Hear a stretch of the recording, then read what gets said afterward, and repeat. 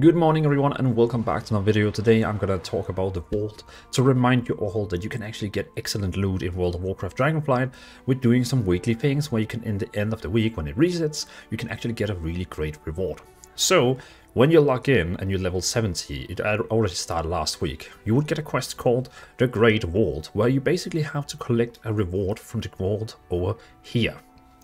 Once you go over to the vault, it will give you different options on how you can actually acquire loot from the vault. You can do it through Mythic dungeons, through raiding, or through raided PvP. In my case, I just did it the last week, so now it has been reset on my server, because it's Europe, we are first resetting on Wednesday, and that means I can now talk with the vault and actually get gear from it.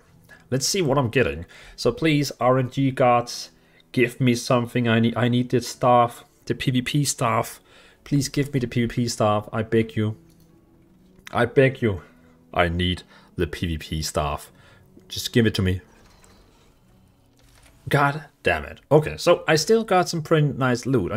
I can now choose between the legs or the, the helmet. So I have to select, do I want the legs or do I want a helmet? So I have to decide which one I want first. But to talk about the vault, so you can see this is actually how you get gear from the vault. You get gear from it one time every time your server resets. So Tuesday in the US and Wednesday on Europe. So you can see if you're doing raids, defeat 2 Vault of Incarnate bosses, then you would get gear from there.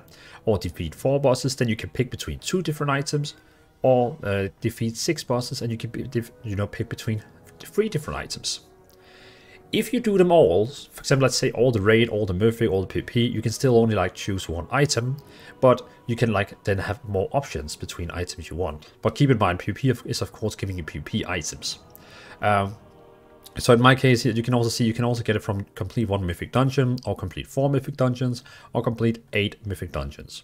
And the PvP one is actually just get 1250 honor in raided PvP, 2500 honor in raided PvP, or 5000 honor in raided PvP. Quite easy. It's not, it's okay. So yeah, so I now have to pick between if I want my legs or if I want my helmet. The helmet is actually looking pretty cool. And the legs is, the legs is what legs are. For some reason it doesn't want to show them, I think. So let's see here. This one gives haste and facility, and this one gives haste and mastery. That's actually fun why the legs are not giving... Oh, wait. This is a different PvP part. That's a lost land caller. And this is a crimson gladiator. Star Surge and Starfall increase the damage of your next rapid or starfire by 20%.